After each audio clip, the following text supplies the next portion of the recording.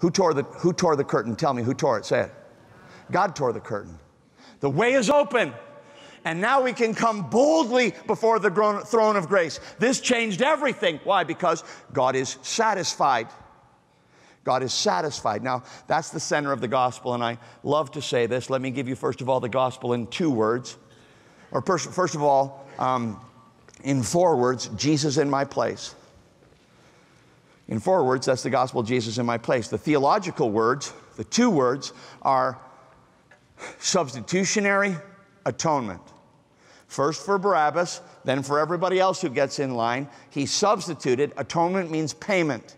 He made payment for my sin. That's the gospel. Don't ever attend a church. Don't ever listen to a preacher, whoever says it, different than that.